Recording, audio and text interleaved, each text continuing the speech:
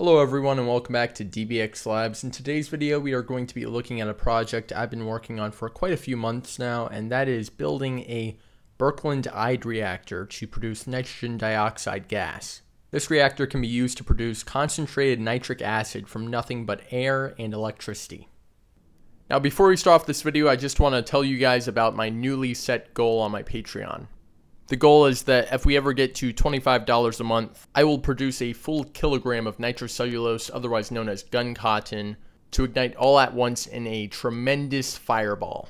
I have not decided if this will be a video only for patrons or not, but I know for certain that patrons would be able to see it at least a week or two in advance. Any donations on my Patreon are used to solely help fund my lab expenses, which get quite costly at times. So anything would help out a ton. You can find the link to it down below. Now on to making nitric acid. So for a long time now I've been interested in the processes behind nitrogen fixation, both bacterial and atmospheric. As a matter of fact, in one of my earlier videos I looked at the nitrogen fixation processes that occur with urine over time. While the bacterial route to produce saltpeter from urine is quite intriguing and effective, I am of the firm belief that using high voltage to produce nitrates from air is a far more exciting, albeit less effective way to produce nitrates in a lab environment. To put it bluntly, I'd rather work with toxic nitrogen dioxide gas any day over working another day with DBX piss. Okay, so what is a Birkeland-Eyde reactor? Wikipedia can tell you a lot more than you need to know about it, but basically it utilizes a small electrical arc produced by high voltages to pyrolyze a portion of the atmosphere in a given container and convert that into nitrogen dioxide by breaking down the bonds between the diatomic nitrogen and the diatomic oxygen. An amount of that pyrolyzed air cools down to form the nitrogen-oxygen bond, yielding us nitric oxide, which on contact with excess oxygen yields nitrogen dioxide, a reddish-brown gas. This nitrogen dioxide gas can then be sent to an air bubbler apparatus, which produces a large enough surface area for the nitrogen dioxide to dissolve inside a given amount of water. When dissolved in water, the gas produces a mixture of both nitric and nitrous acids, the latter slowly decomposing into the former. The end result is a solution of nitric acid that slowly increases in concentration at a relatively constant rate. Before the Haber-Bosch and Ostwald processes were introduced, this method was widely used commercially. However, it was widely inefficient as most reactors couldn't pyrolyze more than a small portion of the air in a given reactor. With powerful magnets, the size and shape of plasma in the electrical arc could be manipulated, but only to an extent.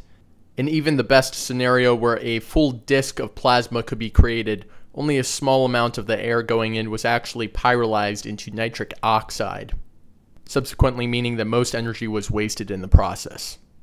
These industrial reactors peaked out at about 60 grams of nitric acid per kilowatt hour.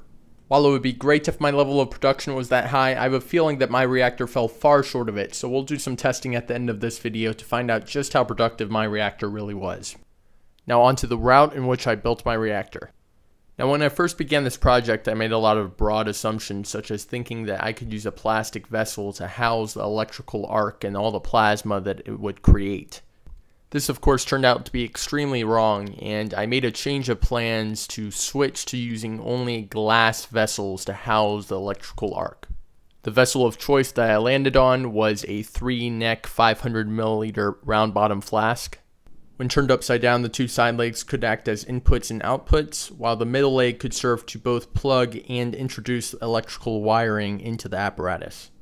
While making inputs and outputs was as simple as buying two glass 2440 hose adapters, creating an insulative and airtight steel to the middle neck was very difficult, and it took many hours to finally come up with the idea to use plumber's putty as the main form of sealant, which would allow the wiring to pass into the neck and form the Jacob's ladder mechanism.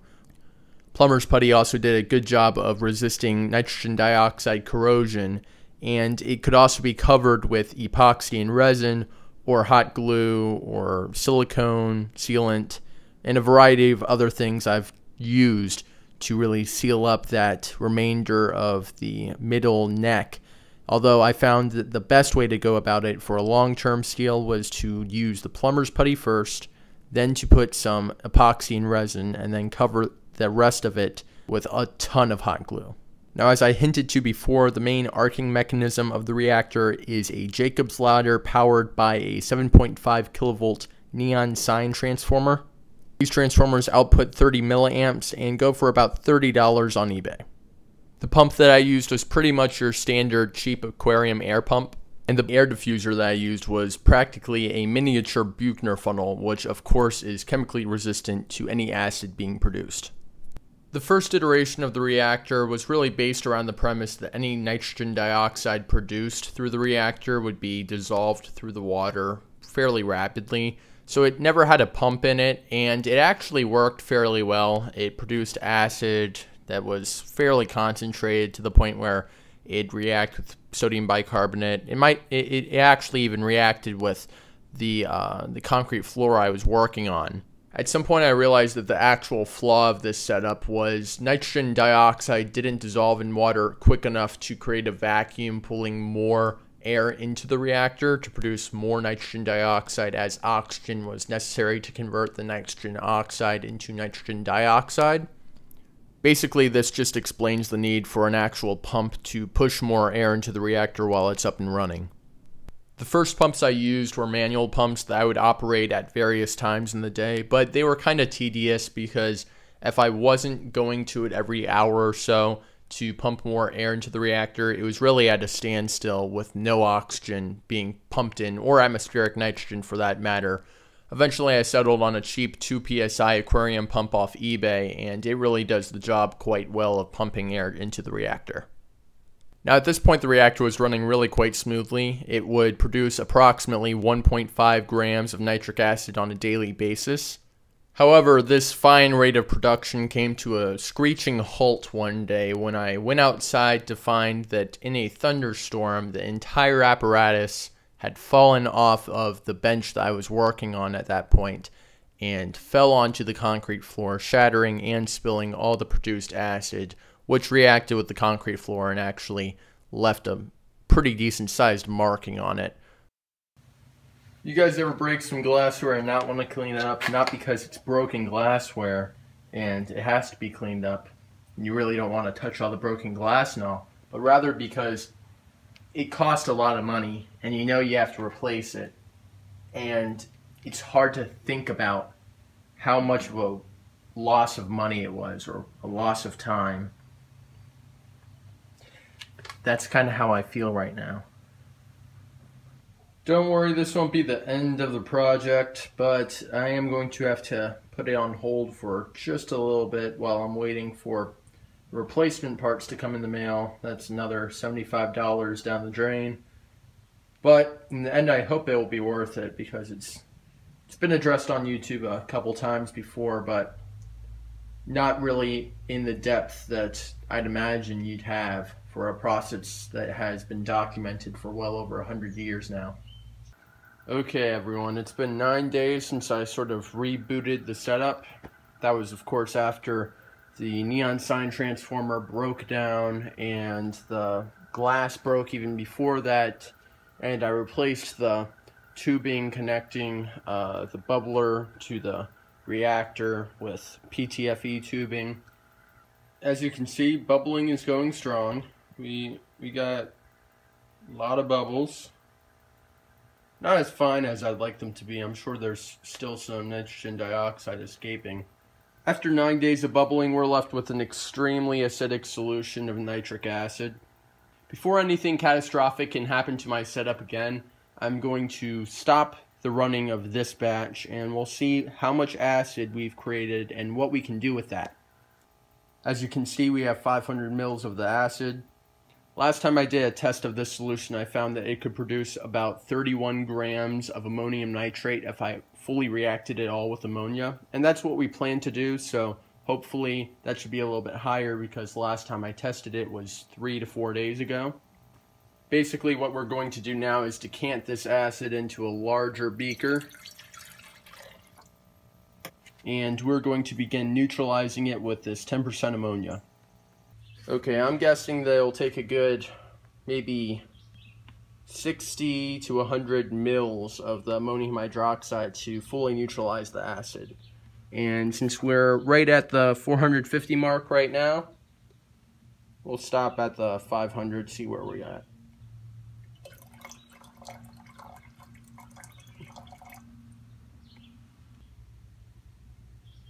And we're still acidic.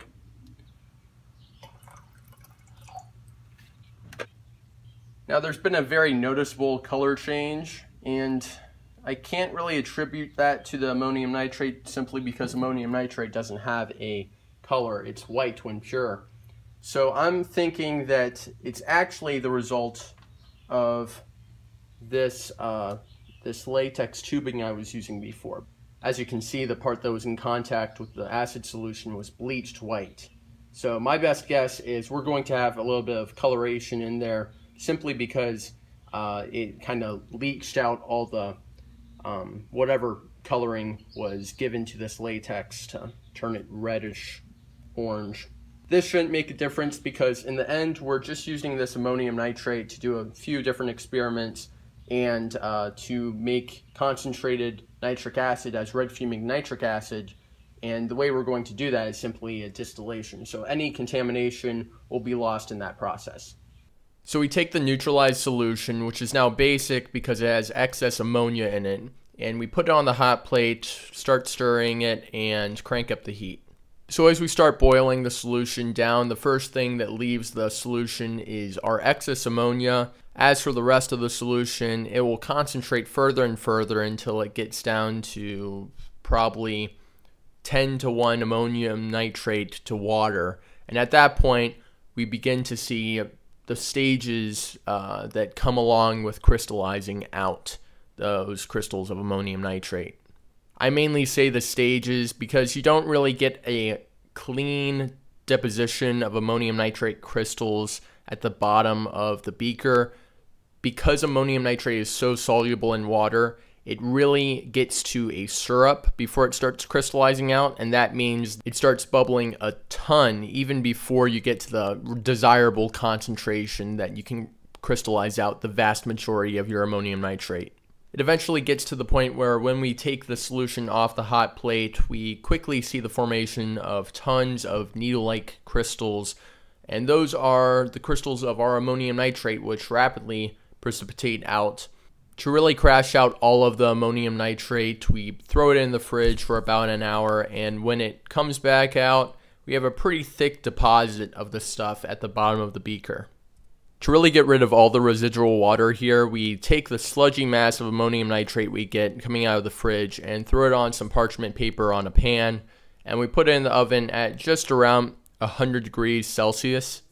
In no less than 20 minutes, we get to the point where the entirety of our ammonium nitrate is now anhydrous, so we take it out of the oven, and at this point we can crack it up a bit so it's easy to work with, and then we throw it into a plastic bag to pulverize it into a powder. When we weigh out this ammonium nitrate, we find that we got 24.75 grams over the 9-day period of production. That 9 days of production works out to 216 hours, of which I was continuously running a 225 watt neon sign transformer. This in total is 48.6 kilowatt hours used to produce the 24.75 grams. Priced at the US average rate of 10 cents per kilowatt hour, this cost me approximately $4.86. Going a step further, we find that the cost of production per gram is roughly 20 cents. This isn't that bad. I mean, it really is pretty bad. I can buy a 10-pound bag of ammonium nitrate off Amazon for 20 bucks. But in comparison to retailers that sell the stuff in low quantities like Home Science Tools, it's approximately the same price per gram. Looking at the differences in molar mass between ammonium nitrate and nitric acid, we can conclude that we produced approximately 19.5 grams of nitric acid over the 9-day period. Comparing our rate of production to the 60 grams per kilowatt hour that was capable on the industrial scale, we see that we are a little bit off. Of our 24.75 grams of ammonium nitrate, we take 14.75 grams and begin our process of producing red fuming nitric acid. To do this, we set up a pretty basic distillation apparatus in which we combine our ammonium nitrate with concentrated sulfuric acid and heat it to the point where we have nitric acid condensing and being collected in a receiving beaker. In the end, we distill over 10 milliliters of our yellow red fuming nitric acid. It's called red fuming nitric acid not because of the color of it, although sometimes it will look red, but most of the time it looks yellow. And that yellow is due to the presence of nitrogen dioxide and tetroxide and some pentoxide. But the red is attributed to the reddish brown nitrogen dioxide fumes that come off of the liquid at room temperature in open air. The first thing that we do with the acid is test out its oxidizing properties by dripping some of it onto a blue nitrile glove. This is a classic reaction used to both demonstrate the oxidizing properties of the red fuming nitric acid and used to confirm the actual concentration of it, as if it's not fully red fuming nitric acid, it will not actually catch the glove on fire. The other thing that we do with the acid is react it with a fully copper US penny. Again, the acid exhibits some unusual properties due to being of the red fuming variety. The most notable being that the acid does not immediately react with the penny upon contact with it, and that's because it forms a passivation-oxidation layer, forming copper oxide and copper nitrate. These copper salts coat the penny and protect it from being further oxidized by the acid, but when a little bit of water is added, it will dissolve these salts, allowing for further contact with the penny and a continuation of the reaction.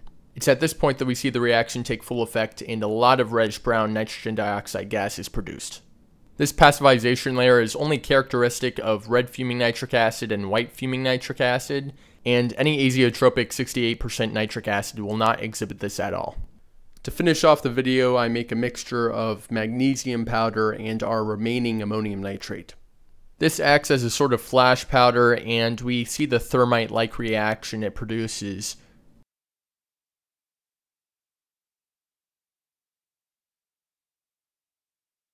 If you guys enjoyed this video, please consider liking and subscribing, and I'll see you guys in the next video.